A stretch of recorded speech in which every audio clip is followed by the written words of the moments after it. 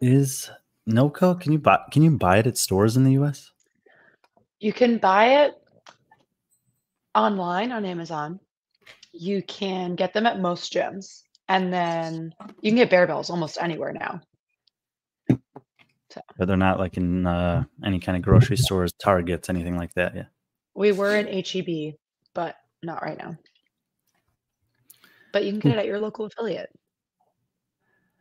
Maybe, potentially, and now new flavor. Okay. Got basically a weekly check-in show here. Patrick is in jail, it looks like, and Bella just took a shower, and I have not showered since working out. But either way, we'll be ready to go.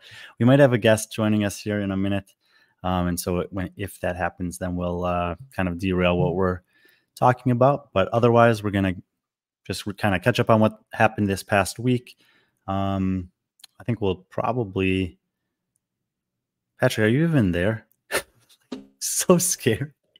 It's because he's in jail. Like, they don't have good service behind bars. In a concrete bunker. I was home this past weekend. I had a super kind of chill and relaxing weekend. Bella, you were on the road up in North Dakota. You kind of talked about it a little bit last week for the Able Games. And maybe you can, well, we'll put that on hold actually for a second. Laws, what's up, man? Hey, how's it going?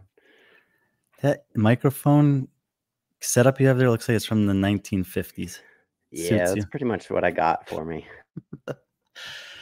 Laws Casper, with Forged Competitions, you may have previously known him from running the Iron Games, which has been rebranded, and also has a new competition this upcoming week in the Rocky Mountain Classic, which if you follow along with our World Tour calendar is listed on our calendar when we first dropped the World Tour dates for this 12-month period of time.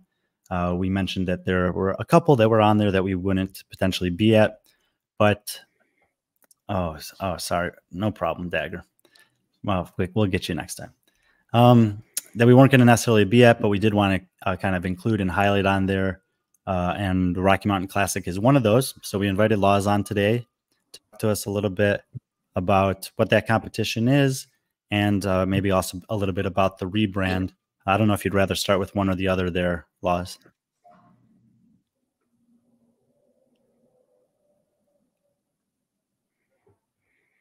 What's going on? Can you guys hear me? I can hear you, Brian. I can hear you now. I apologize. You also hear an ice cream truck? Laws, did you hear what I asked you? I didn't. I apologize. My computer cut out there right at the end. Okay. Basically, I was just going to give you the option if you wanted to talk about the rebrand to. You there? Yes. So I am partnered with my good friend Brigham Nielsen, and for the last 5 years we had been running what was called the Iron Games, and we did that through a local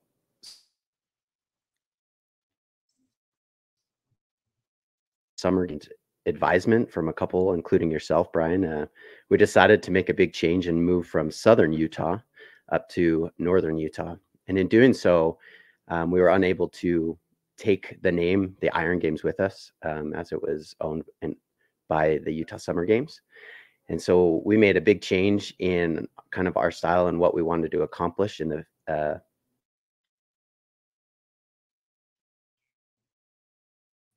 so we decided to do events, starting with CrossFit events, the first of which is now going from the Iron Games is now going to be called the Summit Games, and that will be hosted in the Salt Lake City area in the first weekend of October for the next 5 years.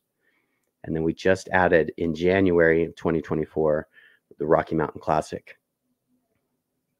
And Rocky Mountain Classic is coming up this weekend.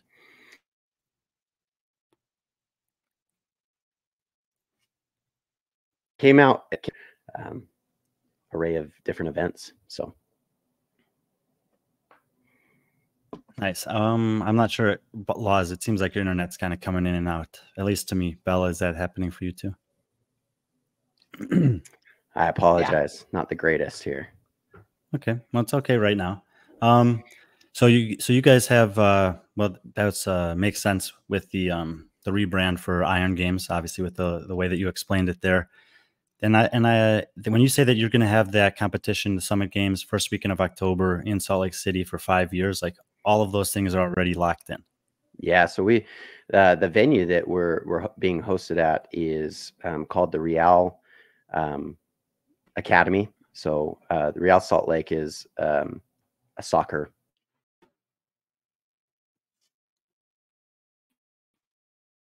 I don't even know if they have the same practice facility that they host their up and coming athletes and then their teams at. And they reached out to us and said, I think we have the perfect place for you.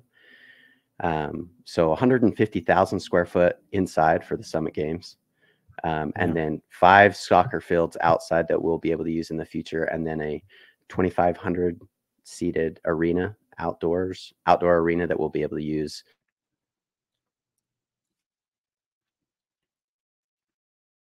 as the time goes in. It all started with them reaching out to us. Well, that's always a huge plus when someone reaches out to you on that front, because, finding venues and locations to host these competitions can often be challenging. Soccer in the United States in general has, kind of been growing over the past decade or so, adding new teams, improved facilities, bringing in international players. So I am sure that they have some really nice stuff there. And like you said, a lot of different space and potentially some opportunity for creativity within the programming.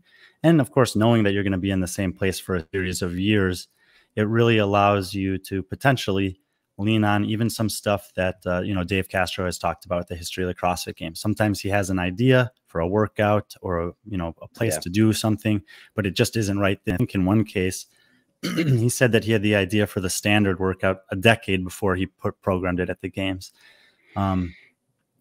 Last year, I think you guys had Adrian Conway doing the programming for the Iron Games. Will anything be similar or different in that regard going forward, or have you maybe not decided yet? We've decided to stay connected with Adrian Conway and True Fitness. And so we've started into the initial beginnings of it all, programming. We've, with this new partnership with the Zions Bank Real Academy, the idea is to try to say, hey,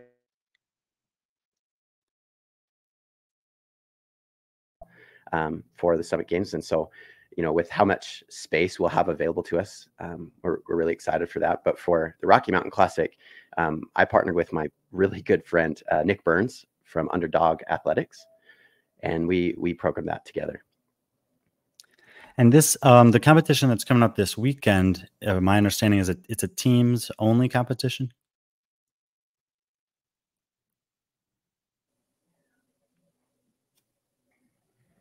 Sorry, you're gonna have to say that again. I apologize again on my end for the Rocky Mountain Classic. It's teams only, correct? Correct. So teams of 2. The idea was there that we were planning to add that for the Summit Games, and we wanted to test the waters. And so the Rocky Mountain Classic was a great place to start that. Very small this year, but there's a lot of things that having a second event allows us to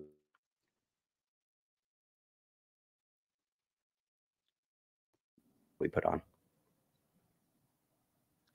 Yeah, and I do remember seeing this a few months ago. Is that in a post is from February that kind of brought this onto my radar? Is a percentage of I think it's the registrations goes directly towards the prize purse for each division. Is that correct? Yeah. We've always tried to find a really good way to give the athletes what they deserve for coming out. We always want to give back to the community, and finding a way to try to drive registration this was a big thing that we came upon and decided that we're going to go all in, even though this event came into our lap maybe 4 months ago. We decided to put the funds into it and make it happen. So, as it gets down there to the intermediate percentages,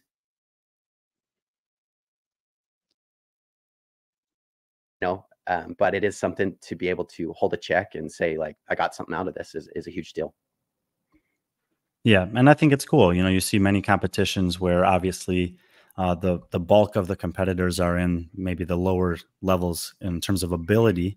and they're not getting, necessarily a prize purse. So this is a nice way to kind of work that the representation into kind of the payout at the end of the weekend, and also have that kind of a dovetail with your other event. Obviously, it was not rebranded at the time of this post, but to be able to earn an entry into the competition that's 6 months later on in the year. Yeah, and that's the big reason that we decided to make that move, was to really have an established base of community.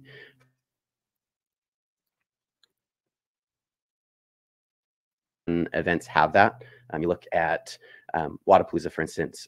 Granite Games was a big inspiration for us, and those really centered around the specific area they were in and the gyms that were there. And so by moving to Salt Lake, that's kind of the idea, to get them more involved. And so by giving them that spot, they're able to we're able to provide more opportunities for them in the future. And as far as this weekend goes, for this year for Rocky Mountain Classic, if anyone wants to keep up to date with what's going on there, what's the best way for them to do that? The best way to do that is just through that Instagram, Rocky Mountain Classic. The best.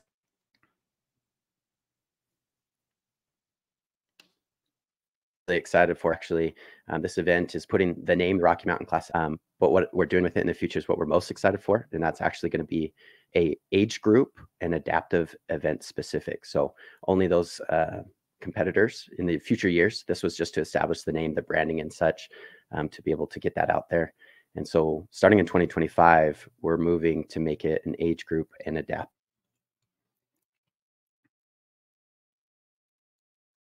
event.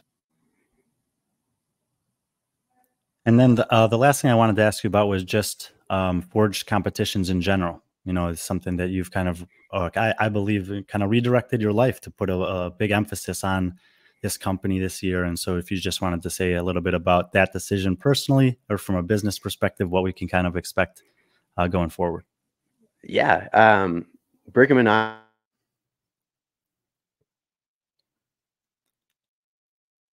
are, and so as we're moving forward, we're looking to build and grow different events of a variety of ways, whether it's through the elite competition, so providing more opportunities for elite competitors to get compensation for their abilities, or even to smaller level local events from Idaho, Utah, and into Nevada, and really trying to provide this area high, top-notch quality events. Awesome, man. Well, I know you got a tight schedule this week, big, competition week upcoming, and it was a late invite to ask you here, but I want to give opportunity to say a little bit about what you guys are up to.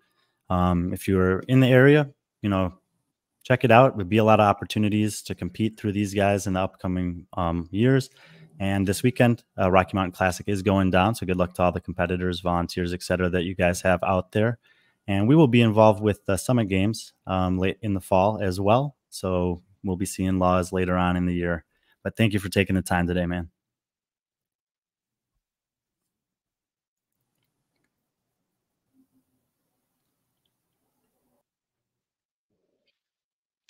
Okay. That's my biggest fear.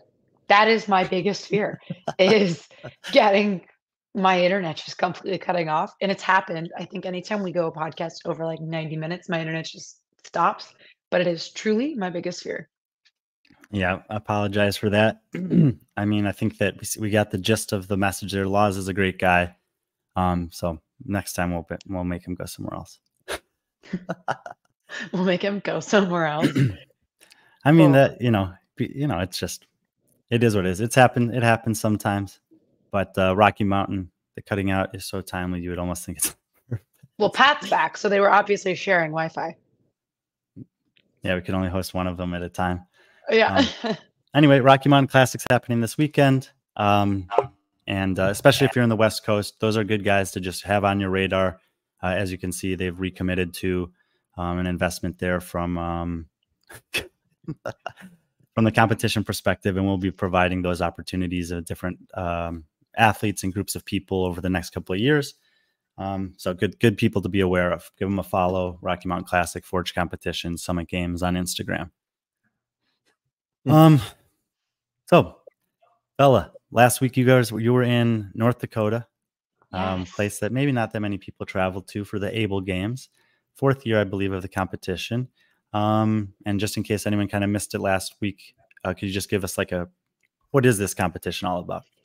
Yeah, so it's kind of the culmination of every year what the people at TNT and the Able Games Foundation is doing. So they put on a competition for athletes with special needs, and they partner them with abled athletes.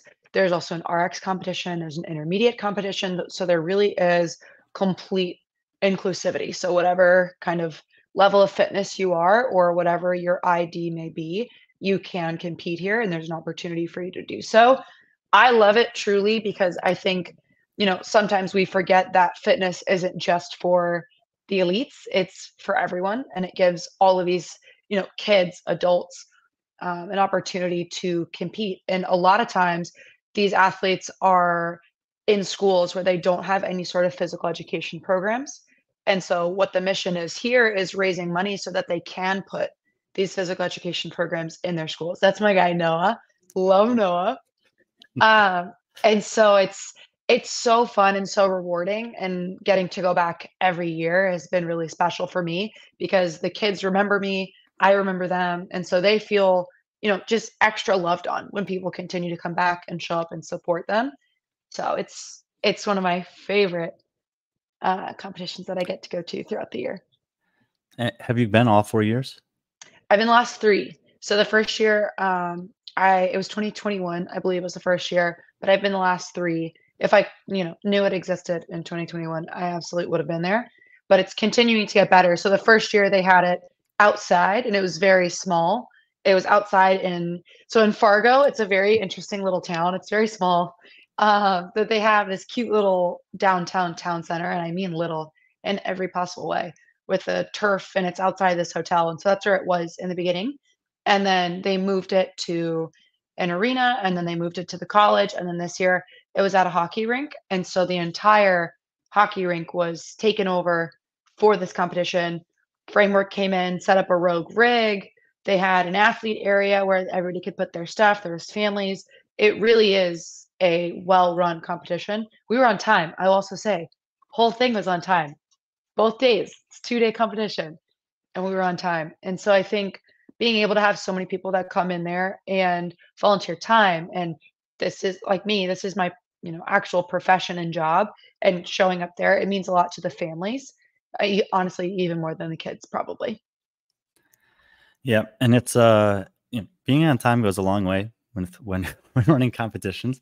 And hockey rinks, hockey rinks or arenas have been used for CrossFit competitions over the years. I mean, we saw it, one of the competitions there at Arizona State was on like a little hockey rink, but also the Granite Games have done it hockey rinks in the past.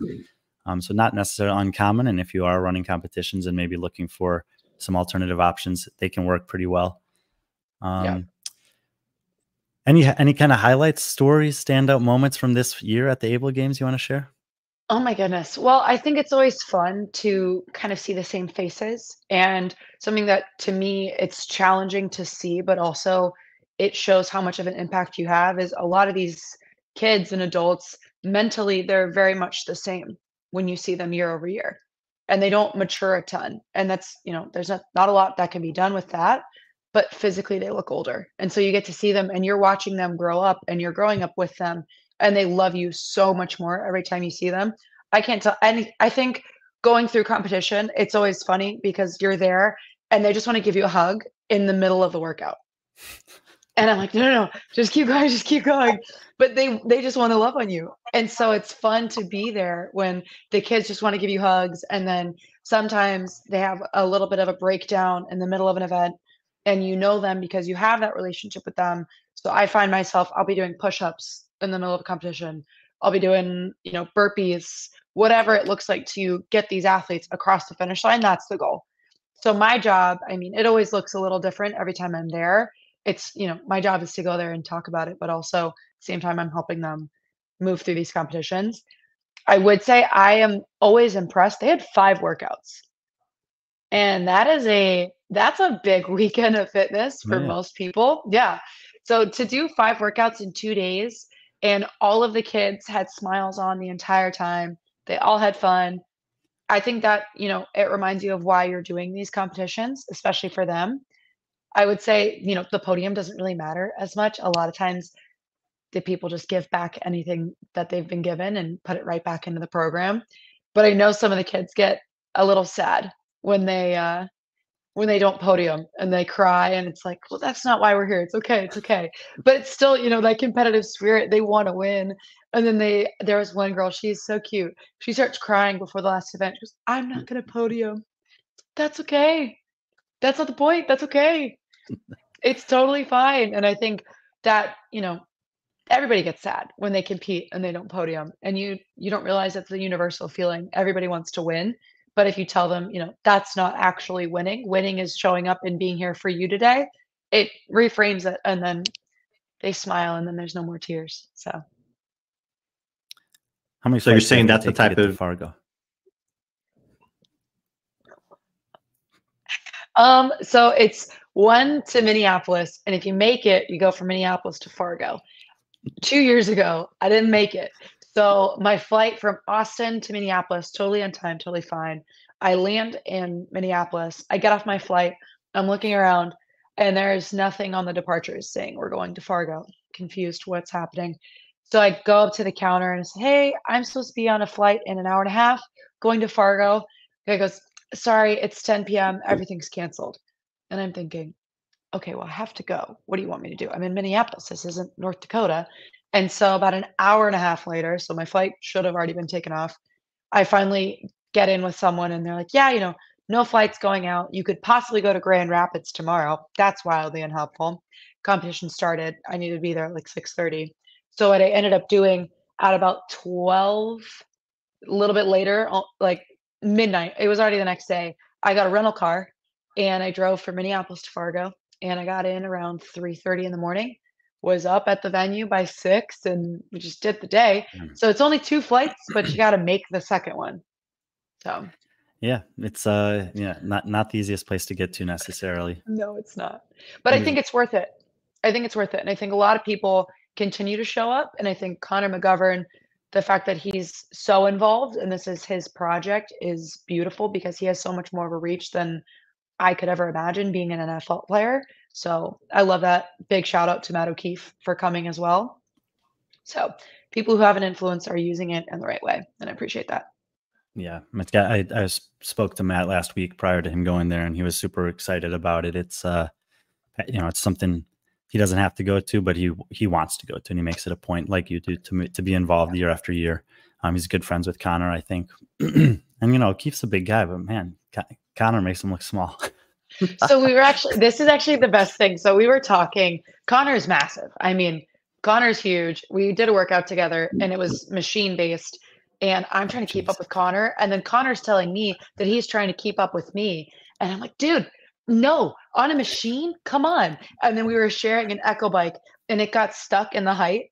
So I just assumed I was going on his height. He assumed it was stuck on my height. So neither of us were on the correct height on this Echo bike. And we're both just trying to figure it out. But we were talking, myself, O'Keefe, and Connor, about our love of Diet Coke. And if you don't know, like, I love a cold DC. It's my beverage of choice. And apparently Connor does as well. And O'Keefe was sharing with us that he's completely cut out Diet Coke and Coke Zero to train for the Boston Marathon. And that is incredibly impressive. And I'm inspired, but it's not one of those challenges that I'm going to take on. I love the marathon or the no Diet Coke. I think you could probably convince me to train for a marathon. If Dom programmed marathon training, I wouldn't question it. I'd say, all right, we're doing it. Whatever Dom says goes. But he lets me drink Diet Coke. So if Dom says it's okay, we're gonna keep going.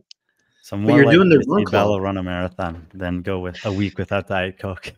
It's tough. I don't know. I think one life is worse than the other, and I think life running is just PC. Can you hear me? Yeah. Yeah, you're good. Okay. Oh, okay. I wasn't sure. I didn't know what to say. No, Bella, I was like, I've been working on the story, but actually this week's friend of the week is actually Connor McGovern. I love him.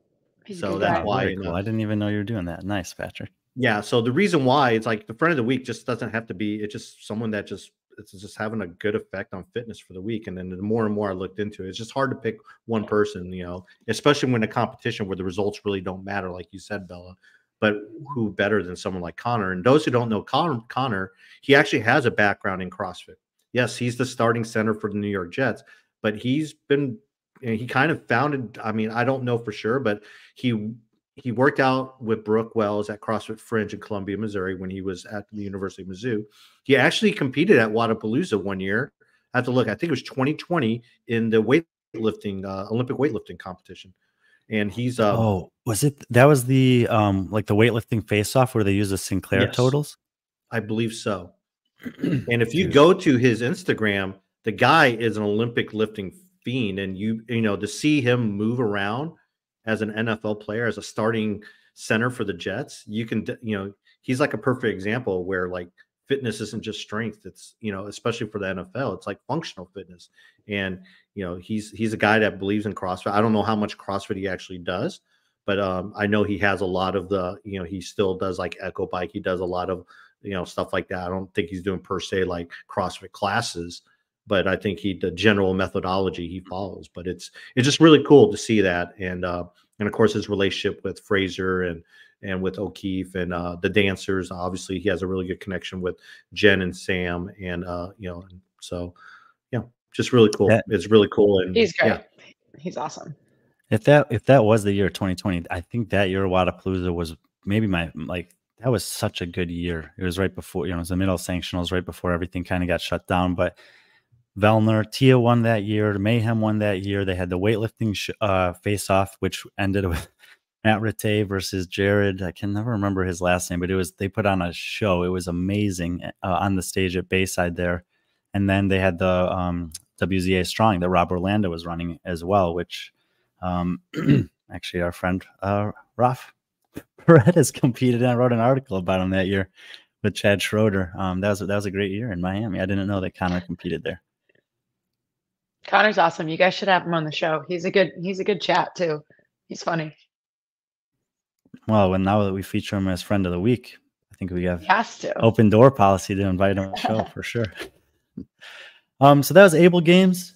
Yep. You know, go check it out on Instagram. Patrick was scrolling through the pictures there. I'm sure they'll post some other stuff. But yeah, the people that we know that who've been involved, including Bella, of course, have a great time there. It's a really cool thing that they provide up there in North Dakota. And, you know, maybe that's a place that, especially if you're a charity-minded person, it's not, I mean, it's a small town, but it's kind of a cool place to visit, and maybe go volunteer or help out with them in the future. That would be a cool thing to do. I mean, he's a big dude. I think he said he was 305 right now. Yeah, I haven't spent that much time, you know, like CrossFitters, sometimes they have like their competition weight and their like regular weight during their life. I'm sure NFL players have something similar, but yeah, I was actually at the gym today. I was talking with Andy Hendel, who used to play in the NFL, and, you know, he was talking about just some people that he's known throughout his life. And he's like, big people are just big people. Yeah. They're big and they're strong. And so perfect. Lift some weights, man. I like it. Cool. It's impressive.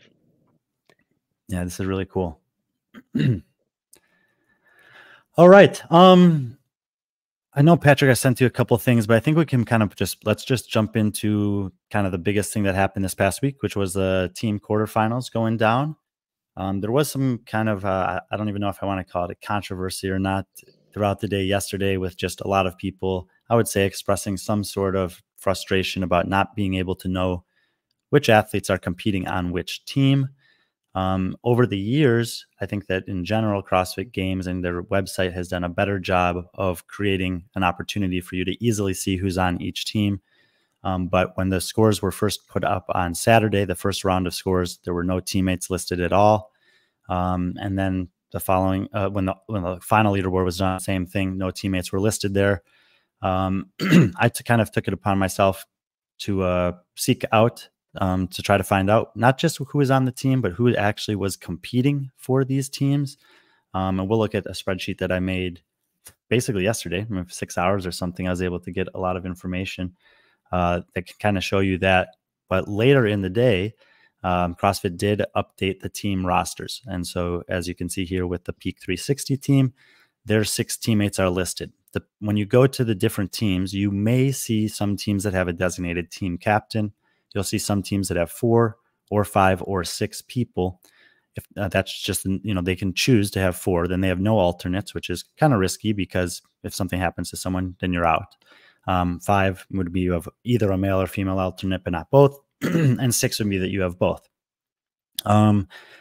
It does not designate who actually competed during the quarterfinals on these teams. For the teams that Patrick's clicking on here, these are the best teams in the world so far this year, and we know who's competing on those teams. But for a lot of the other ones, especially if they have 6 athletes, it's not always that obvious. The next best clue that you could potentially get would be to go to their open scores. You can see the top 4, top 2 men, top 2 women for each team, and just kind of guess based on who has the best scores there.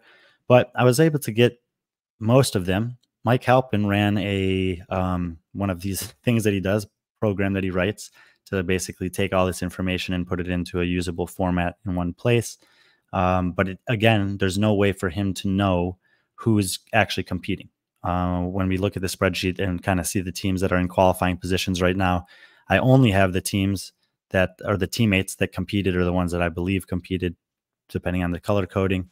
And he has taken some information from there, but he's also looking for some help. So if you are a team who is competing, especially if you've advanced to the next stage, which would be the semifinals, he's actually made that public. And I think that teams can even go in and potentially color coordinate green and yellow, green being that they're actually competing and yellow that they're not. Patrick, you can close that comment on the right side of your screen there. I fixed it.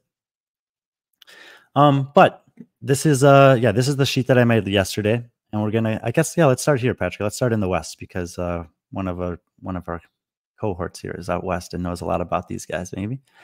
So basically, what you're looking at here, both of the lists are the same in order. This is from maybe an hour and a half ago. I updated it to reflect the ever-changing leaderboard that reviews and appeals and penalties, etc., are ongoing. We're going to talk a little bit about that in a minute.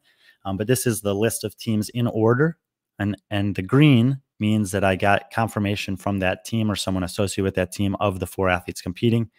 The yellow is less confirmed. Sometimes I'm making an assumption there because I just didn't hear back from them, but you see most of them are on green. So if you're curious who's competing on those teams, you can take some screenshots or whatever here, and you can see who those people are. The points is in the middle, and then we'll talk about the right in a second. But Bella, right at the top, 2 Invictus teams, 1 and 2, another one there in 11, and I can't remember. Did they have a 4th team? And 9. No, 9 and 11. Yeah, so 4 teams in the top 11. I think you know all of these people pretty well. What would you? I mean, pick and choose whichever teams, whichever athletes you want to talk about. But if you've spoken to them or if you saw them do any of these workouts or just thoughts about the Invictus teams in general this year.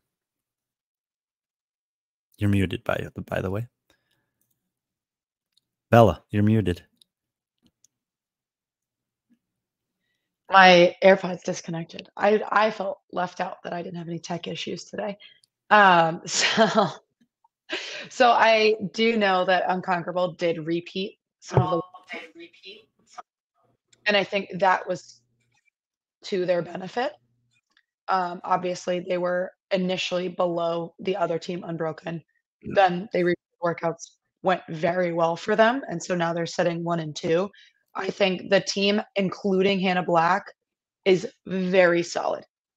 I think it's tough when you don't always train together to bring in someone new from the outside, someone who's not with your actual programming company. But I think the team with Phil, Roldan, Emily, and Hannah, they actually ended up having pretty solid team chemistry. And Hannah is, she's down for whatever. Whatever you throw at her, she's going to figure it out. She's got a great coach with Micah at Brute now. And so he's plugged a lot of holes for her. So I was excited to see her on a team. I think she's a freak team athlete. So seeing them on top of the leaderboard, no surprise to me. Now that it's official that the Invictus 1 team is who it is, I think there's a lot to unpack there. Having Josh, Chandler, Lauren, and Jesse, not Devin, that was obviously in the works for a long time. And I think, Jesse's done the best she possibly could to be on that team. And I think she's likely the fittest she's ever been. So I'm excited for them there as well. I'm also very much still excited for Devin to be on this individual journey this season. I think she would have been a phenomenal asset to Team One, but I think individual will be a good time for her too. Yeah, and I mean, when you look at the global leaderboard and you see the results that Peak 360's put up, and some other people in the sport have kind of highlighted the fact that the winning team for the games since quarterfinals has started on the team side has been first or second in the Open, and Peak 360 taking the top spot. Invictus, this top team, being second place, and kind of I would say right behind them, but like still kind of considerably behind them.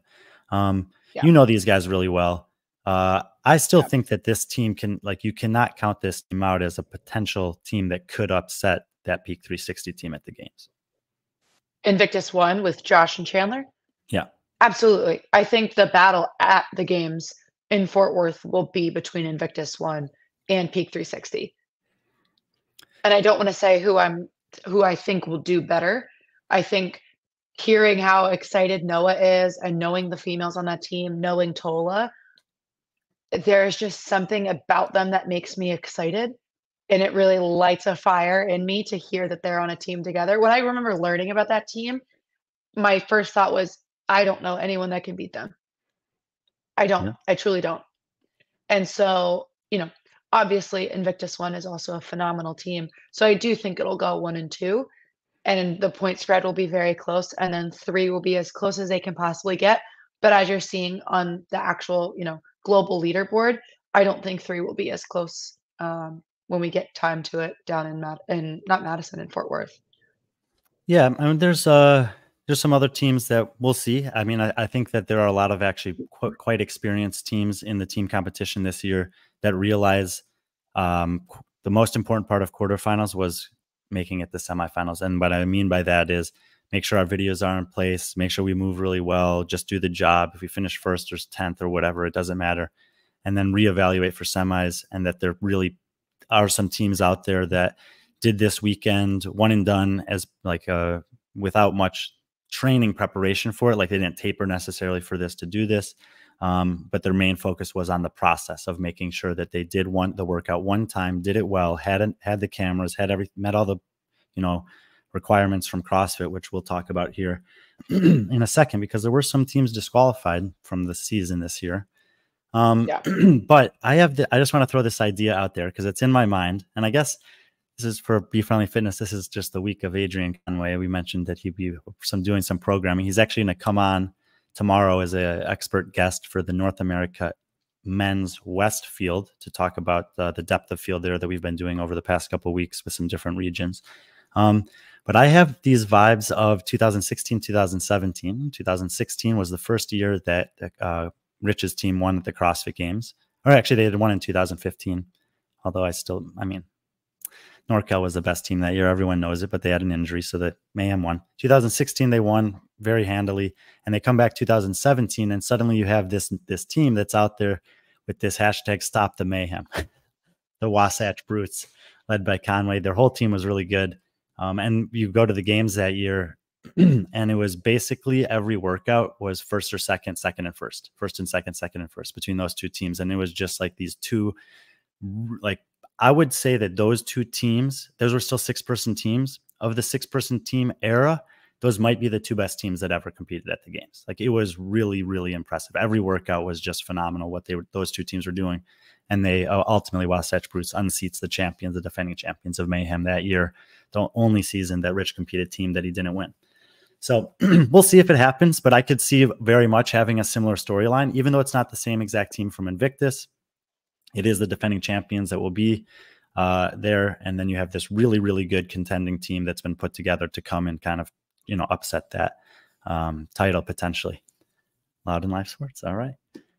So I'm just going to throw that out there early in the year. We might end up seeing a reminiscent games to 2017 where these 2 powerhouse teams are just trading blows the whole weekend. So we'll see. But back on the West side, I've been mentioning this thing, and if people have been watching the leaderboard kind of closely, as far as I'm aware, there are 3 3 teams from North America that have been basically removed from the leaderboard earlier today that were in qualifying positions. All 3 of the teams are not necessarily unfamiliar teams or affiliates, depending on where you're from. On the West, it was Kilo 2. In the East, it was the Grit House, and also a team, ADM from from Canada. And all of those teams were removed from the leaderboard because one of the members of their team had not done one of the open workouts at their affiliate. And we in the rule book this year, I think much to CrossFit's credit, they have minimized kind of the barriers to entry to having a team. In section 1.13 of the leaderboard, there's basically 3 bullet points. All the athletes on your team must be registered by March 4th. Super easy to meet that expectation. Each athlete must submit a score for all the open workouts. Makes sense. And each open workout must be performed in the same physical location as the team's affiliate. It's still called the Affiliate Cup. So, you can compete with anyone you want in the world, but you have to choose one affiliate. You have to travel there, and you have to do all of the open workouts there. There's another part of this here, the second thing underneath the 3 bullets. At any time during the game season, CrossFit may require athletes to produce documentation proving they have met the team requirements. To verify an athlete's eligibility, teams must be able to provide video evidence that includes each team member performance of their submitted score of all open workouts at their affiliate, on-screen verification of the date and time the workout was completed. They even provide a link, time.is, as a way that you can do that. So in my estimation here, CrossFit has done a great job of laying out pretty easy to follow rules that all teams should be able to adhere to, and even a solution of how to do that timestamp thing, just in case, because obviously you don't need to submit all your open workouts, videos and those things, but you should have them. And if you want to have them, you also need the timestamp, and they provide you a way to do that. So that's great. I spoke with at least someone from each of these 3 teams. In the case of Kilo 2, they didn't really have anything to say. One of the athletes did the first workout at a different gym. That's not within the parameters of the rules, so that's just unfortunate. ADM, from I believe one of their athletes was on vacation 1 week, did the same thing. So not good enough doesn't meet the requirements of the rules. And the teams should have been on top of that, of course. Like, those gyms know that they have good athletes. They know they have the potential, like they're competing to qualify for semifinals at the very least. So, prior to selecting your quarterfinals roster, you should be checking that stuff, I think. We know that the people that we're putting on a roster have actually done the workouts at our affiliate. It's literally the only thing they have to do. This is an interesting one. Go ahead. Nothing changed from last year in terms of that. So these teams, like you said, they're familiar teams. I don't know how they failed to do that, or I don't know, just something as simple as that. It just kind of maybe beyond me, unless I doubt this. I mean, I don't want to assume that, but unless they're trying to, beat the system somewhere, somehow, and just make it to semifinals, and they don't think that they're going to check quarterfinals. But, either way, if that's what really happened, then what happened with them being disqualified, removed from the leaderboard, then rightfully so. Yeah. Well, and the last team that I haven't mentioned yet is CLT, the Grit House. And I know these people really well. They have the same athletes on their team that they've had for the past couple of years. Kevin Steinhaus, Caroline Klutz, Josh Harding, and Stevie Dellinger. And when I heard this, I was like, something's not adding up there. Like 3 of them coach and or own and train at CLT Grit House and have forever since it's been there. And then Stevie, I think, drives in from, she lives maybe 60 or 90 minutes away, but she's been on their team multiple times. I also know that, his name is, I think, even on the leaderboard, Dr. Kevin Steinhaus. Caroline Klutz is super, super, not just fit, but also intelligent. And I know these people, be seeing them and working with them at competitions, that they have no interest in skirting the rules or trying to find a way, work around or whatever. In fact, they're very much fans of having, rules in place and whatever. And they get frustrated when they're following them and other people aren't, et cetera, just like, anyone who's trying to do the right thing would do. So this one caught me off guard a little bit, and I was like, that's just so weird. I did have a chance to talk to Kevin today.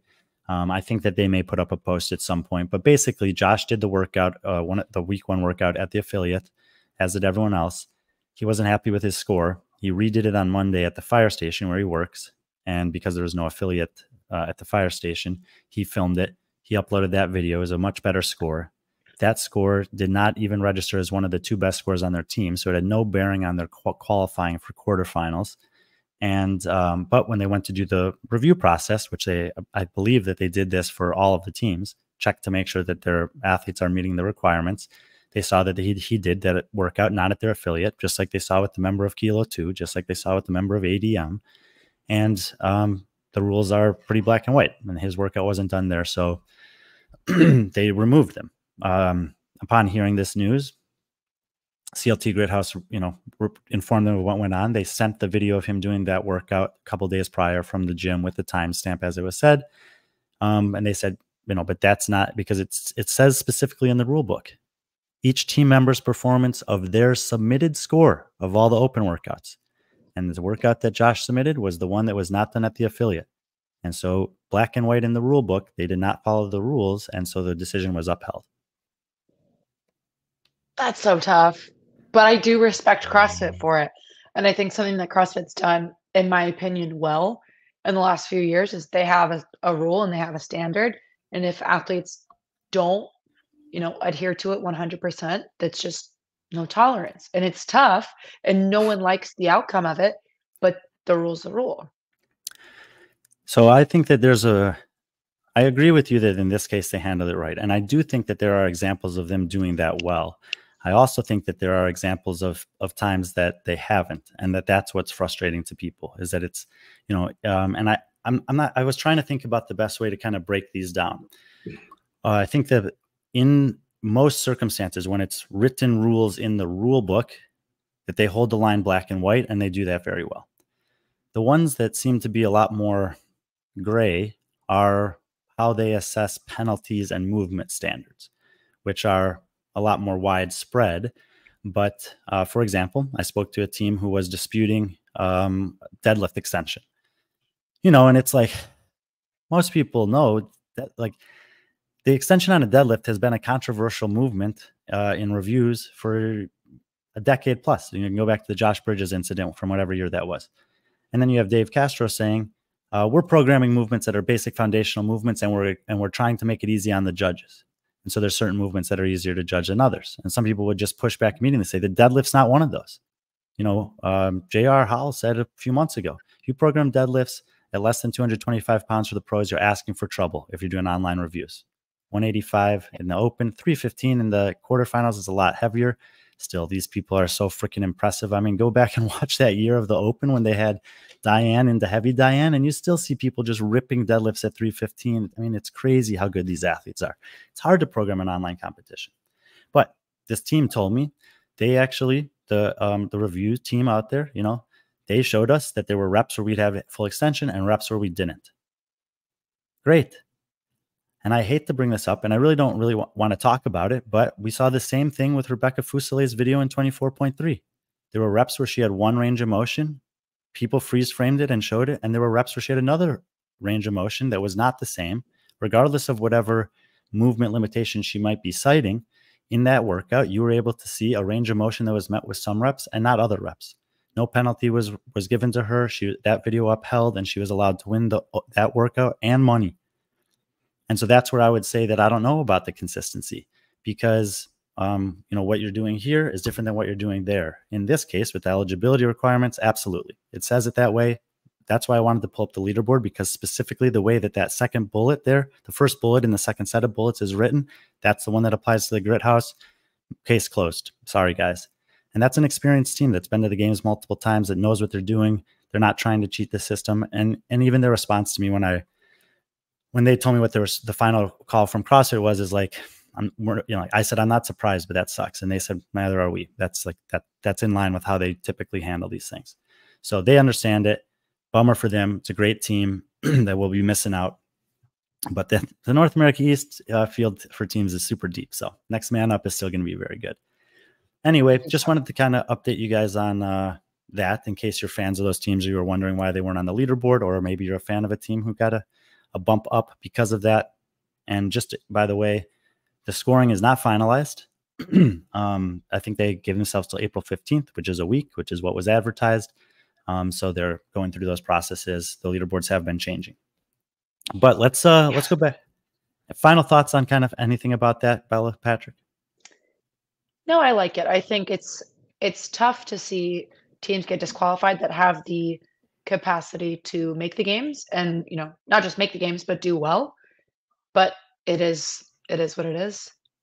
So Patrick, good pull up luck. the spreadsheet again, and let's go to the rest of the world tab. I want to, Bella, I want to also take the opportunity to ask you about.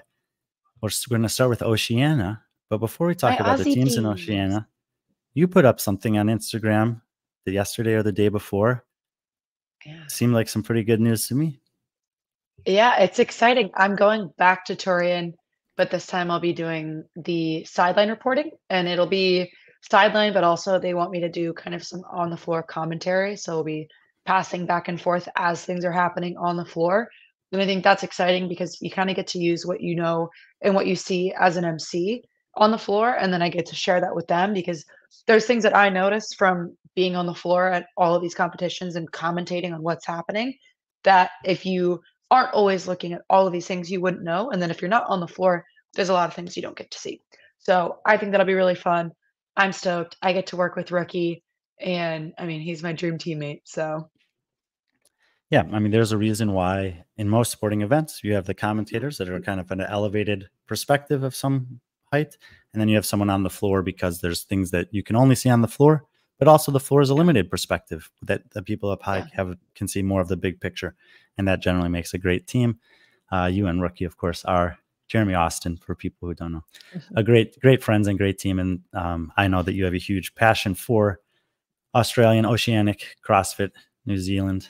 And a lot of friends over there. So that's amazing. Super happy they're for my you. family.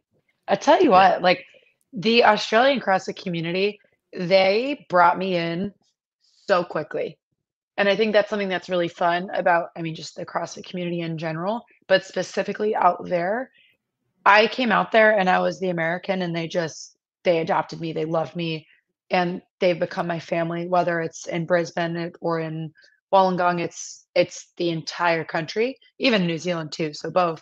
But they're just some of the best people that I get to work with. So I'm very excited. Let's just take a quick look at some of those teams. It's in these smaller regions, I would say, well, they all get the same number of teams to go to semis, but get less qualifying spots to the games. Here's the top teams coming in. You have our side, 64 Army.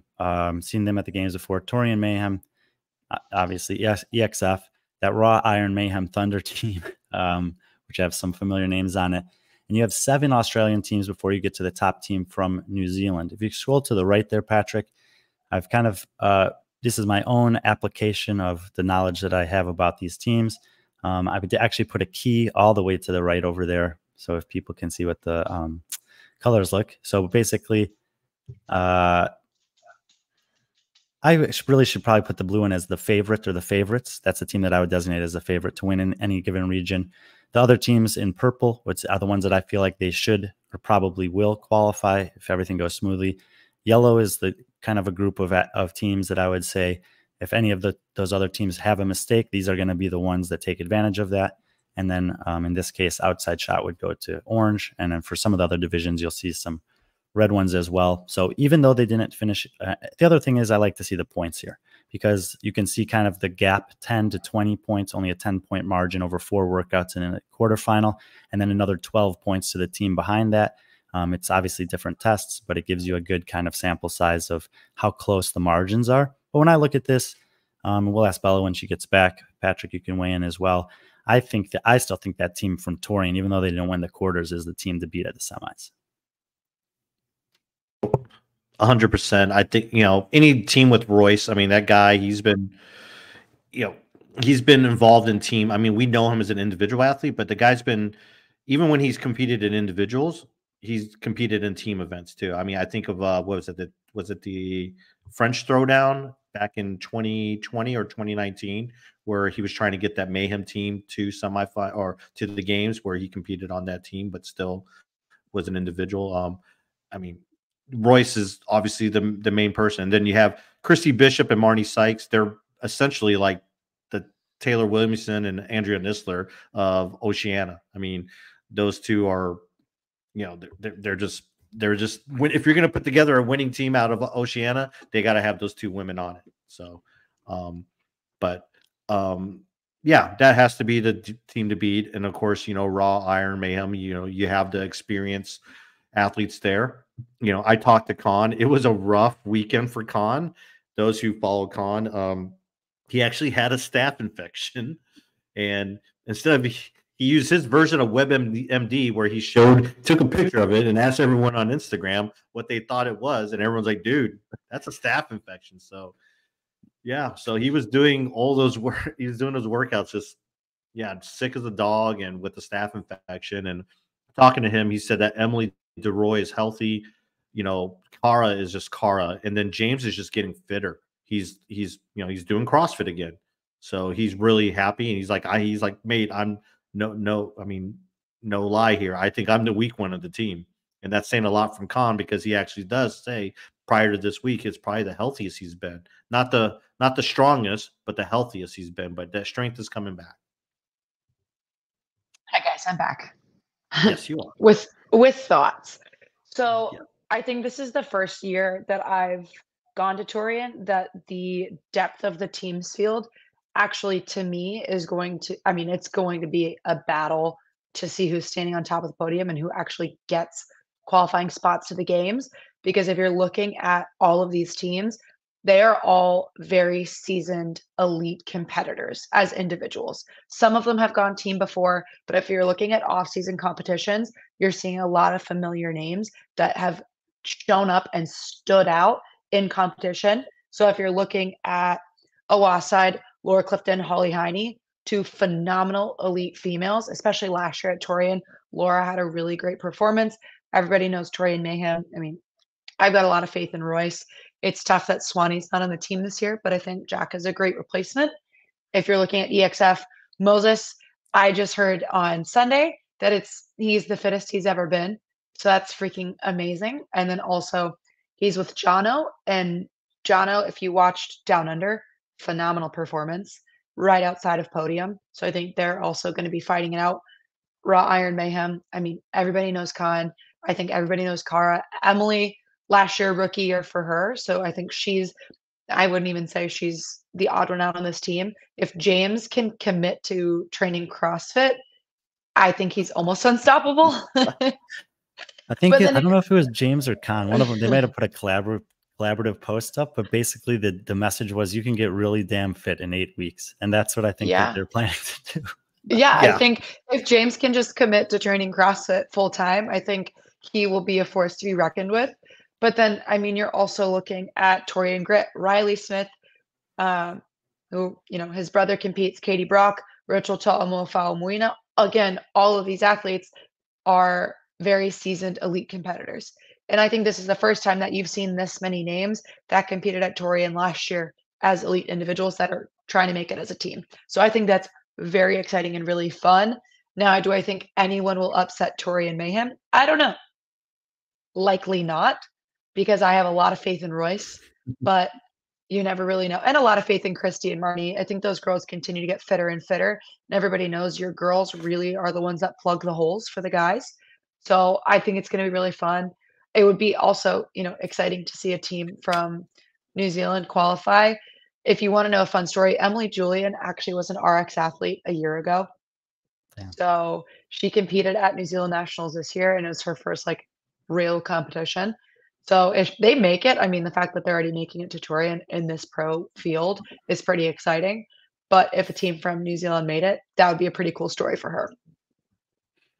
Yeah, and I think that especially, for the men, we've kind of been referencing it in Oceania. There's the spots are just at such a premium. You have 3 guys that are in the top 20 in the world at the worst. And, obviously to beat any of them is tough, but you have 3 spots on the team side, and it's another way to qualify and go represent that part of the world at the games. I think this is going to be a really tight competition. The teams in blue and purple are the ones that I would pick right now, but all the teams in yellow, I think, have the potential to make some noise if anything goes wrong. So I say keep an eye on EXF. I'll say that. Yeah, absolutely. I feel like they always get counted out a little bit. They obviously finished 3rd here. You can see the points are pretty tight. I do expect that we'll see as Patrick was kind of referencing, an elevated version of that Mayhem Thunder team by the time that the semifinals hit. We can just shoot down to South America real quick. I think it's actually supposed to be AR1. My fault there. I think AB1 is Miami. Yeah, I'll change it real quick. But they had a super impressive weekend, finishing third worldwide. Was it second worldwide? I don't know. They changed it a couple of times. 6 points. They're behind Invictus. Third worldwide. Third. Yeah. And basically, Piero, Santiago, and Melina Rodriguez have been on this team for a couple of years. They had a different athlete. They brought in Maria Camila Quintero, who is a much younger and I think at a more in prime stage of her career than their previous athlete. This team is really good. They've been training together for a while. I mean, Mel was arguably the fittest woman in or one of the top 2 in Argentina for many years. Piero and Santi easily could be qualifying as individuals and have, the potential to be top 10 fittest men in South America in general if they wanted to compete individually. I don't think this team's going to have much of an issue getting to the games. But it does remind me of the AB CrossFit team last year where they were so impressive at the semi, and then just at the games, the level's just different. You get the best teams from around the world. So I don't know that the third place in the quarters will translate to a podium run at the games. But I wouldn't be surprised if like a perfect weekend yielded a threat for a top 10 spot. I think that would be like the optimal scenario for this team. But we'll see. I mean, you never know, but I think this team is really good. And I think after that, it's pretty wide open in South America. I don't know if you guys have any knowledge or thought about these teams. No, I agree with you. I think if you're going to be top 5 in quarterfinals, that shows that you belong to be there and you're going to stand out. But I think we always see the difference between 1 through 10 and then 10 through 20 and then the bottom. And I do think AR1, they've proven that they're a top 10 team. So if they can just hold on and do it again, when, the elements are in play, when there's people watching, you're not in your own gym, things like that, there's a lot that goes into it. More things can go right when you're at your home affiliate. A lot can go wrong when you are at the will of Dave Castro. So, I'm excited for them. I think it'd be really fun for a team from South America to be in the top 5. So good luck to them. Yeah, that would be cool. The Templo SA team down there in the 6th, I believe they made the games last year. And this is, I think they're in that top 6 or 7. It's all Argentina and Brazil. They only get 2 spots. They're going to be tough to get, but it should be, I mean, if you go to the South America semifinal, you're not going to have a bad time as a fan. You'll have fun. We have a pretty similar situation, I would say, in Asia, where there's one team over there that has kind of emerged as the best team. Interestingly enough, though, they haven't listed any alternates on their team this year. Patrick and I have talked about it in the past, that the Kalashnikov team is like it's like a breeding ground. It's like people just like flock there to train in Russia. Then they went to the UAE for a little bit, and now they're back in Russia. But those 4 athletes that you see there, Kamila Takaeva, we've covered her a bit this offseason, fittest woman from Kazakhstan, podiumed at Sand Clash, competed in a Eurasia Throwdown. She podiumed there as well. And I actually think that they announced a different member being on their team, but Camilla and I think Ajan have gotten along really well. They brought her in. This is a good team. And if you want to learn a little bit about Andre and Alex, you can go back and watch the Sand Clash coverage, especially the last day. There were just 2 moments where Andre Fedotov, the guy's got to be like 5'7", maybe 185 pounds. And he's going head to head on 2 different workouts against Giannis Papadopoulos, who's on another team there, who's like 6'2", 230. And it was awesome watching them go back and forth, just totally different body types, really representing like what, different athletes can have success in CrossFit. But this is a really good team. And I think the 2 teams right behind that are going to be in a battle to get the 2nd spot out there. Patrick, you know Carlos pretty well. We've talked about him in the past, but I think this Marvel Black team has a chance to upset the Yas team. I think they do if Carlos competes on that team, because Carlos right now, we'll see what happens at individual quarterfinals. Obviously this is kind of like a backup, but if Carlos does well in the individual quarterfinals, I would predict that he will compete as an individual at semifinals, and that they would go with an alternate on the Marvel Black Mayhem team. Carlos Carlos would be one of the favorites, would be a contender for the individual semifinal out of Asia if given that opportunity. So that's something to keep an eye out. If Carlos is a part of that team, he's definitely, I mean, them and Yaz Blue. Obviously, Yaz they have a history. There are some really, really fit people there. So it'll be interesting. But yeah, it's the Kolesnikov team is shoulders above. I think last year that that the team they had last year, I think they won all but one event in the semifinals in Asia. So they pretty much dominated all the way through. Yeah, and they won all 4 events at the quarters this year. So yeah, that'll be And then, but Carlos is listed as their team captain, so we'll see. Changgrim An, I've also is pretty talented. He probably could make it in the individual field if he wanted to, but a couple good teams there. And Asia does usually have a couple good teams coming up. And then lastly, we have Africa of these countries. Checked in with a friend of mine down there to get the rosters for all these teams. But again, you see the points there. Tiger Valley seems to be the team to beat. What happened in Africa? All teams making semis. They ended up having more teams register than would qualify. I think it was 34 or 36, and 30 will go. So most of the teams who registered for quarters will also be at the semifinals. But when you're looking at teams that can potentially make the games, I would say this is kind of that's probably it for them. And probably it'll be one of the top 2 teams. I know Baron Smith and Janie, I think she changed her name. I'm not sure if it's Enslin or Peniel now. I don't know the other 2 on that team, but on the team below them, Humble Hungry. Oh, I have a typo there. I've heard of Damian Burns, Jocko Bertz, Mariska Smith, which is good news. Yeah. And I put all this information yesterday. I have a few typos. It's all right. It's okay. It's okay. Yeah, I do agree with you with the Tiger Valley. I mean, they've always been contenders ever since we started the whole semifinal format. They're always up there in the top 3, and they've yet to make an appearance. And it'd be really cool to see them there. I know they're hard workers. So yeah, something I did want to bring up regarding that AR team. I didn't know that, but the AR that's Augustine Richelme's gym, and that's hence AR1. So he's I guess he's on their team as an alternate. I think he's planning to compete individually, but individual. But yeah, so those who wonder, like AR, it stands for those are his initials of his affiliate that he has in Argentina. So obviously those are some if they're training with Augustine every day, and these are some. I mean, we all know Melina Rodriguez and Sante, and so they're a pretty good team. I would like to see that team.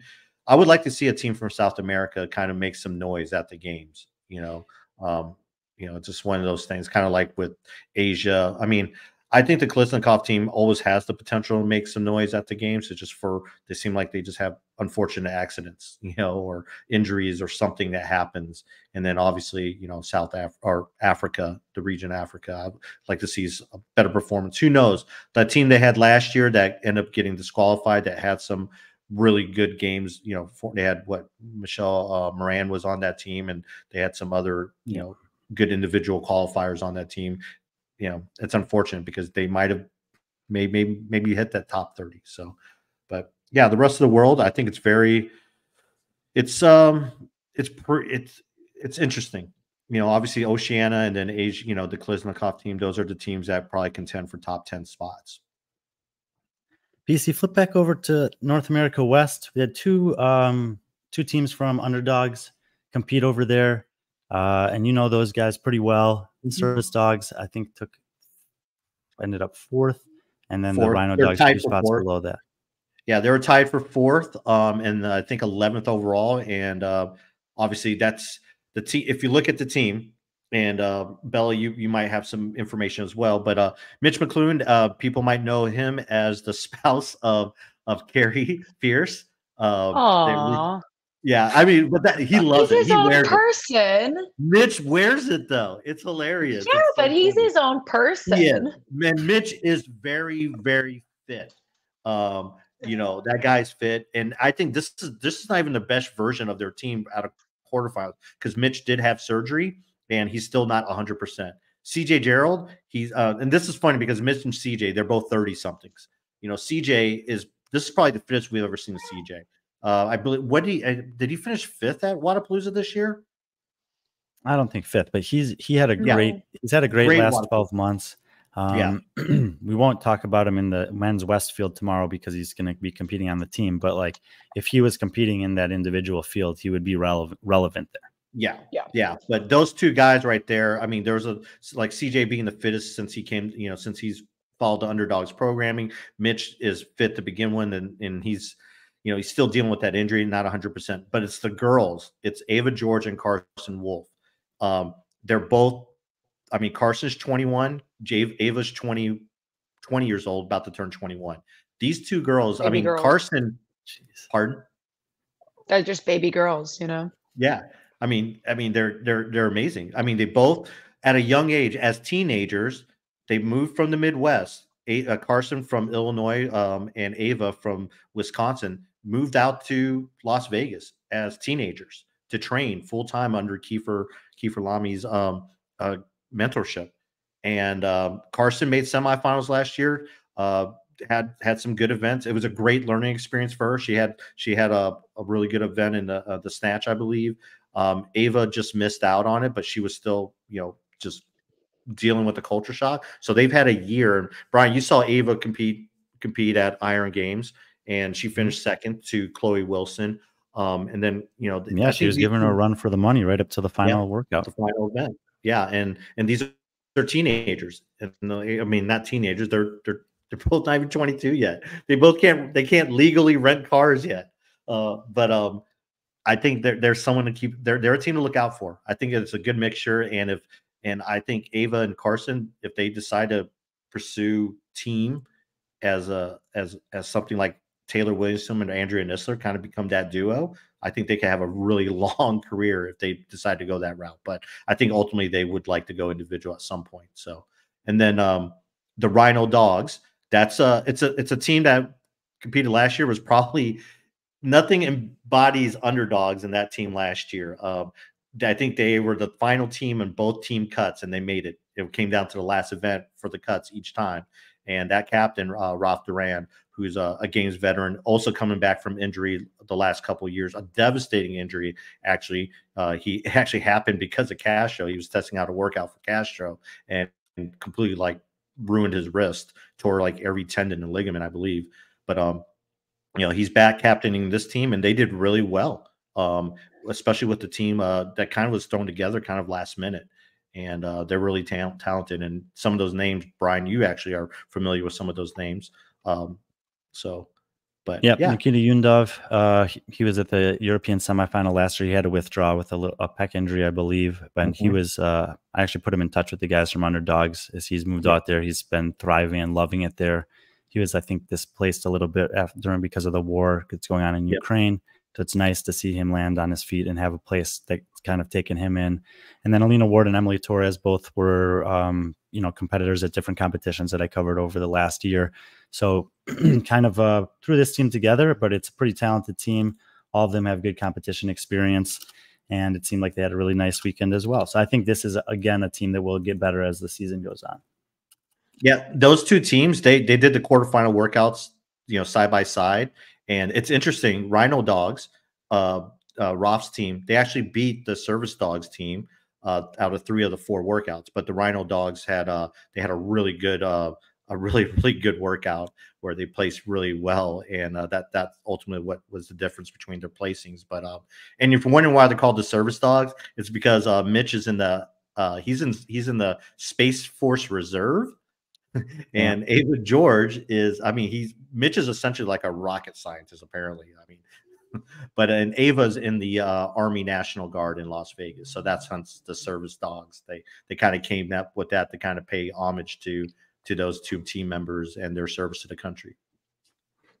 Yep. So those are some of the top teams out west. We'll see. We can just scroll down to see the rest of the list. But basically, with the team spots are at a premium this year in North America. Only 30 teams qualify. I believe only 8 make the games. And it's going to be tough. There's a ton of experience here. I did want to just give a shout out to Mexico in general. Obviously, Wolfpack. you know, Roldan Goldbaum is one of the best guys in Mexico that's competing with Invictus, but you had 3 teams from Mexico, the Wolfpack, the first Wolfpack team or Carretera team, they finished 10th. Then they had a team that was also 12th. And then they had a team that was 18th, Absoluto Pardus. Checked in with our friend Andy down there in Mexico to get some information about the teams. But, you know, Mexico's on the rise. Don't be surprised. We'll talk about Luis Oscar Mora tomorrow. They have some fit dudes on there. They have some fit teams that are going to be in the mix, but there's a lot of experience on these teams out west between, you know, team density. I think this is their final run with Marco and Casey. That's a really good team. They have brought Brooke Haas on the team this year. Verdant, Einhorn, Lumberyard, Jason Carroll's gym, CrossFit Kama, who's always in the mix. Undefeated's bringing back the same team as last year. Lone Star CrossFit, Some Dudes Army, Omaha, Coda Iron View. I mean, it just goes on and on with teams, Kinesis Black, that like we've seen, Franco's Avengers, that we've seen have success, you know, over the years. So, you know, it's, if you're a fan of team competitions, you know, the entire field here is full of really, really capable and impressive athletes. And you'll get some good performances here and there, but to make the games it's a different level on the team side this year. Like, you're going to have a really good balance of chemistry, teamwork, execution, and fitness on game day. We're going to actually have a show next week with someone from Europe, someone from the Oslo Kriger team camp over there. One of their coaches is going to join us to kind of break down a little bit more some of the team stuff in Europe. But let's flip over to NA East. Brian, were you surprised that Omnia didn't put together a team this year? I knew that their team that had been going to the games every year was gonna disband, I believe, and sometimes I get confused. We'll see tomorrow, but I think Jacob's competing this year. He's gonna give a run individual, and Cooper maybe retired. The guys that were on their team. So I actually kind of knew that they wouldn't be bringing back the same team this year. Yeah, it was just kind of weird just looking and not seeing the names you typically see over the last couple of years. The Omnias, the Kilos, and stuff like that. Obviously, the Kilo because of a unfortunate incident, but then you know, you see the Invictus teams, and then now you're seeing like some of these other teams. You know, we know the Underdogs coaches really well. They really wanted to get a team that represented them, and now they got 2. And yes, Kiefer is very biased, but and before we move on, I just, you know, Dagger, Carson Wolf is a badass name. She sounds like a Marvel character. And rumors that they have a bad girl streak in them, though, out there illegally renting cars. All right. Those fake IDs, you know. But just to rent cars. Yeah, so North America East. Boom. Yeah, flip over to the East. Obviously, we know the Invictus team did great. Actually, the teams that are listed 2, 3, and 4 on this list, we'll get to see a chance to see them compete head-to-head before the semifinals. All 3 of those teams are on the roster for Crash Crescendo, which we'll be talking about. We'll cover that in a couple weeks.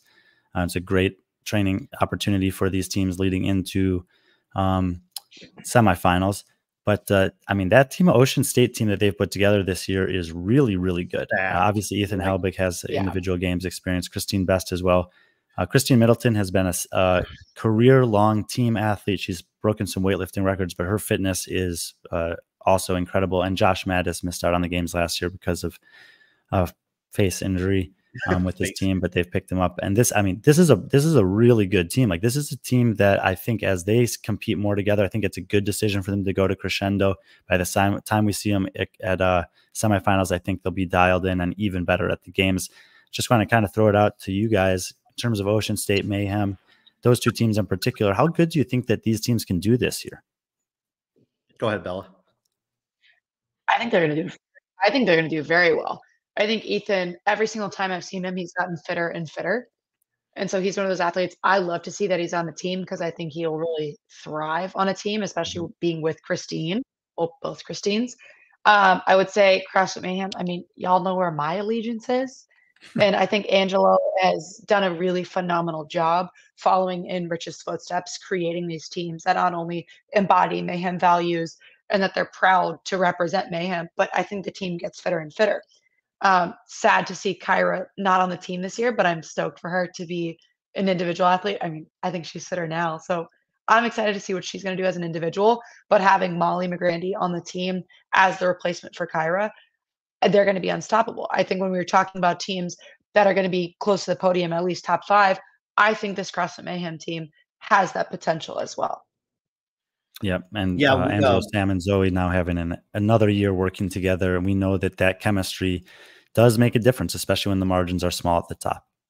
Yeah. Yeah. I talked about that Roth's team, Underdogs, last year. Well, two of those team members, obviously, that he had on that team that did so well, that kind of overperformed, was Ethan and Christine Middleton. So seeing them back together, but that whole team has games experience, whether on a team or individual. Christine Best, she made the games. It was the COVID year, but she competed on a team last year with one of the it was the Move Fast Lift Heavy team. That competed out of the East. So she got some team experience. And obviously Josh, he's no stranger to team competition. But like you said about Ethan, I totally agree. Ethan, who, made his debut at the games as a young individual. And, he's now he's just grown into this really just all round athlete.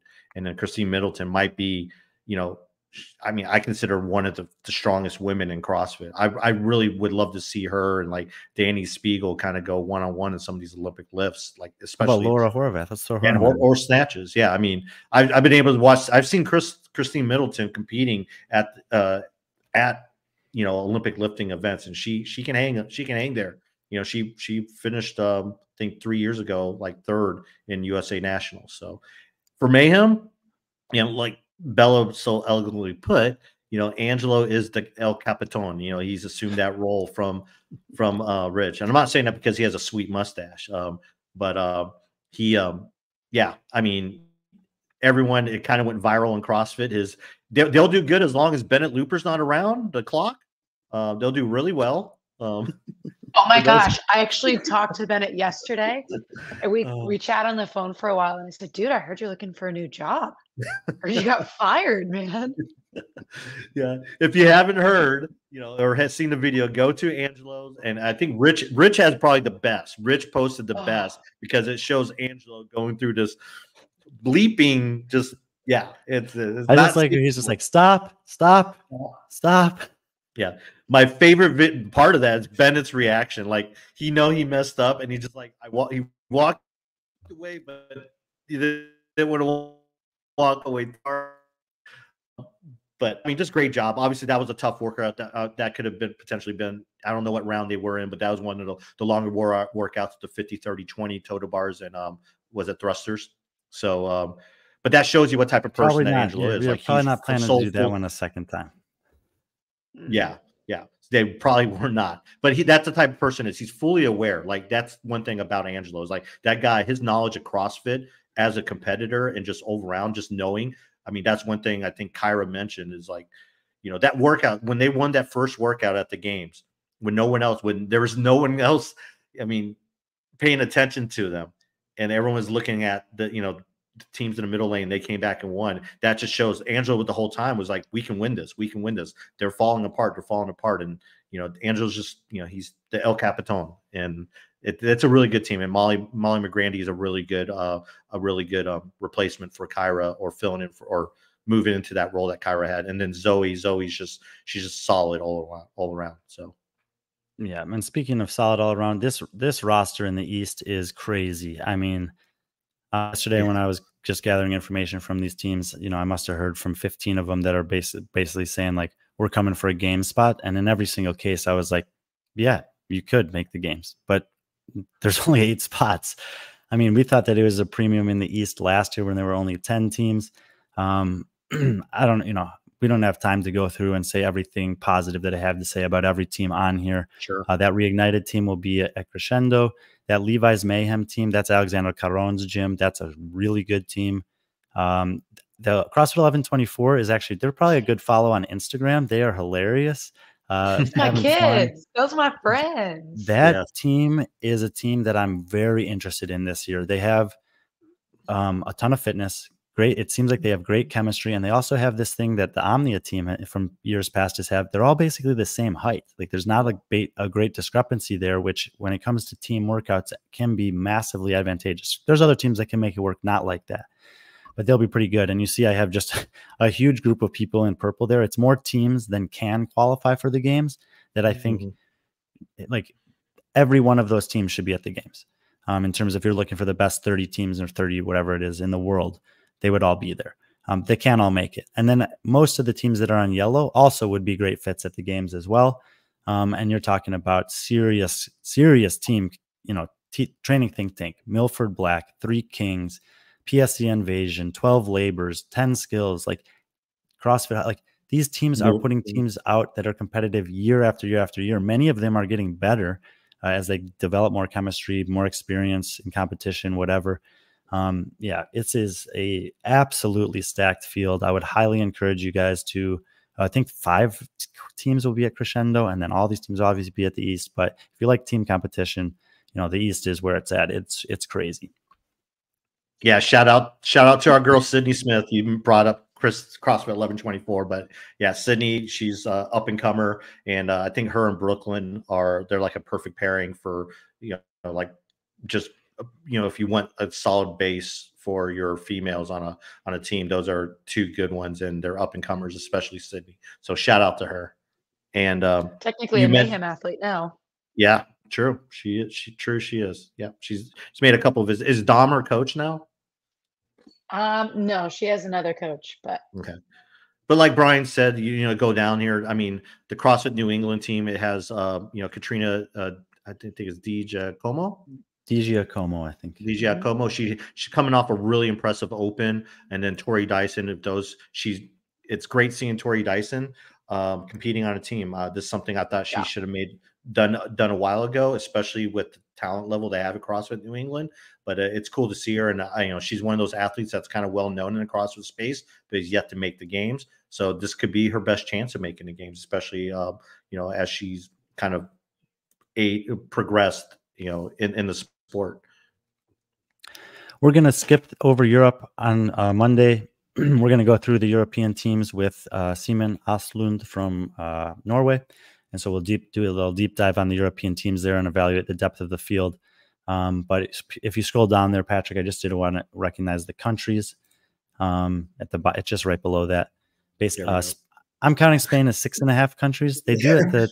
Their top team has no Spanish athletes in it and 3 Swedish athletes. So I gave them a half point each. 6.5 for Spain, 4 teams from Norway, all of the Oslo Kriger, Sweden, 3.5 teams, Denmark 3, UK 3, Italy 3, Germany 2, Finland 2, France 2, Netherlands 1. Nice spread of teams there. And if you're interested in the team competition in Europe, we're going to go pretty deep in the weeds and talk about what this might look like in Lyon, France in a month or so. Patrick, I only got like 3 to 5 minutes left. Then I go coach at the gym. I know there were a couple other things that you might have wanted to bring up. No, actually, no. I think that's it. Unless, was there something I wanted to talk about? I don't remember.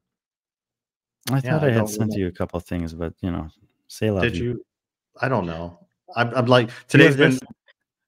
What is that? I don't know what that is. It's in our text message thread. Inshallah, if God's willing. Inshallah, exactly. Inshallah. We don't have to talk about it. I just thought it was a cool study that Halpin had done earlier in the week. About just year-over-year growth from the Open. And there's the main reason I wanted to bring it up is because I actually often get asked this. What is happening with CrossFit in North America compared to the world? Because obviously CrossFit was started in North America. A majority of the champions and podium athletes and top 10 athletes historically have come from the US and Canada. And then there's, obviously there's been some other countries that have had some big success, but a big percentage of the population is coming from that's competing in the sport is coming from North America, but you'd expect that to be changing over time. And did you find it, Patrick, to show the graphic, or are you still looking for it? No, because I don't want to screw up my internet. I don't want to mess up. Fair enough. Yeah. Well, I'm afraid if I touch anything, stuff will be like, Yeah. I found a sweet spot. I'm keeping it right now. So, but basically, there were 4,800 additional participants from North America this year as compared to last year. And as far as the rest of the world goes, there were 16,000 more. So it's about it's almost a 3.5 or 4 times greater increase around the world. And when you break that down by continent, 4,800 in North America, 7,400 more in Europe, 7,400 more in South America, 2,100 more in Asia, only 150 more in Oceania, and a negative 1,100 in Africa, which is almost entirely due to the Arab Open that's happening counter to the CrossFit Open this year. But, you know, I think as expected to see the growth internationally, and it's a really positive thing. And when Mike and I were talking, the main thing that we kind of said is that doesn't look like a sport that's dying to me. I was told to draw the graphic. This is what it looks like. Just There it is. more people. That's it. Helping wasting all that time on spreadsheets when Bella's got it down. That is awesome. Yeah. There we go. Hey, by the way, Bella's going to sign that, and we're going to give that away as a giveaway. So, yeah, if you want a signed original art piece from Miss Bella Martin, you know, just like and subscribe to the channel. But you know, I did want before you go, you did mention this. So here we go about the heat. So we won't get too deep into it, but basically the PFAA, they in advance, great job by PFA in advance. They set some questions regarding the heat and what to expect at the CrossFit Games, and the CrossFit actually responded. How they responded might be a different story, but yeah, basically they said that the competition will feature one primary field of play indoors in Dickies Arena. We all knew that. A much smaller percentage of events than Madison will occur outdoors. So basically it's saying that there will be some outdoor events in Texas. We just don't know how many, because it was kind of like maybe 30%, maybe even up to 50% were outdoors in Madison in some years. So for those who think it's going to be all indoors, apparently, yeah, it's not going to happen. There's no pool in Dickies. So no, there is not, nor a lake.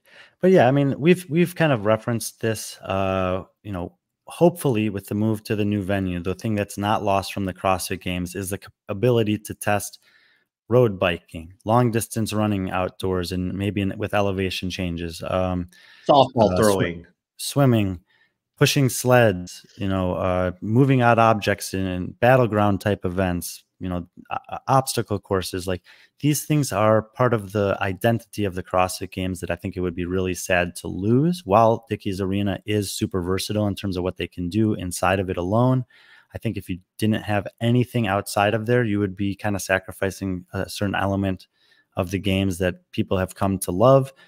Heat has played a role in past CrossFit Games.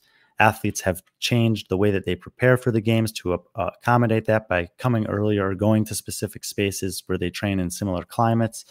And I think it's totally fine to have some workouts outside. Now, it would be probably irresponsible to have Murph at 2 o'clock in the afternoon on a Friday. But if you schedule, you know, some kind of, you know, even if it's an hour-long event that's starting at 7 a.m., you know, on a Saturday morning, I'm not going to have an issue with that. Like, that's something that I think that athletes can and should be expected to do at the game. So fine that the PFA is expressing some concern about it. I think it's probably unnecessary. I think that the games team has enough experience and is sensitive enough to this issue to probably be accounting for it either way. Yeah. But Bella, that's your neck of the wood, Texas. So you know how it is. So it's going to be hot. Yeah, it's going to be hot. It's going to be hot, but it's all right. There's a ways around the heat. And I think that's it, Brian. We'll let you go. There was one question, but, you know, sorry, Sarah Cooper, weren't able to get to your question. So ask the question. It's fine. Okay. Do we think it's Noah versus Cara versus one of the Invictus teams when it comes to the team events? No. No. It's Noah versus the Invictus teams. Yes. Cara's team, maybe top 10. Yeah. Yeah. That I would agree. So it's, but again, I think you're going to have 5 teams competing for that podium spot, which is going to make it fun. I will say this: we talk about, you know, many of these teams will improve as the season goes on, and there may be no team that improves more than Cara's team as the season goes on. But to get to the level that those other 2 teams are at, you can't just start training seriously for that at this point, regardless of having, you know, a decade plus of training age that Newberry and Porter have. I mean, you're talking about, I mean, I know people are calling it Noah, but if you didn't get the message from Noah and Chandler at Wadapalooza, like, do not underestimate how freaking fit Tola Morakinyo is. This guy is an absolute savage, and he's only getting better. Lena Richter is as good of a team athlete on the female side that we've seen, top 5 all-time team athlete amongst females. And Matilda Garnis is if she's not qualifying for the games as an individual, it's a surprise. It's not, you know, so this is And like, she has team. She's competed on a team at the games. yeah. So you're not just, you know, while I think that team that Cara is on can improve and can make a run, make a top 10 run, it's a totally different question to ask if they can compete with a team like that. Yeah. And I will say that Walleye might. Yeah, Walleye was one that really surprised me, but we'll talk about that. But I will say, as well as Noah's team or that 360 team, I'm going to call it the 360 team because I don't want to be screamed at like Brian was. But that Invictus team is going to get better because they were shorthand. Joshua Alchama was on his deathbed during quarterfinals. You know, they just threw in a new, you know, Jesse Smith, who has been training with them. Still, it's a little bit different when you're training when you have all 4 team members competing under those circumstances. So that Invictus team, don't look at the point differential on quarterfinals. It's just going to get better. And I think when semifinals comes around, we'll have a better indication of where their fitness is at. So, but that's it. All right, Brian, get out here. Bella, go do beach running, whatever Bella things. It is Wednesday. It's Run Club Day. Exactly. That marathon training that Dom's not programming that you're doing anyways. But again, shout out to HER CBD for being our sponsors as always. Remember, use friend20 at checkout for 20% off. Thanks again, Carl, for all your support. Keep a lookout. I think we have some cool HGR things coming out in our newsletter. If you're not signed up to our newsletter yet, maybe some other offers and different codes, some activations. So, you know, thanks a lot, Carl, for being a part of it. Thank you, AGR, for supporting us and our recovery needs. With that being said, Brian, Bella, you don't have anything else to say, so I'm going to sign us off and say, be friendly, our friends.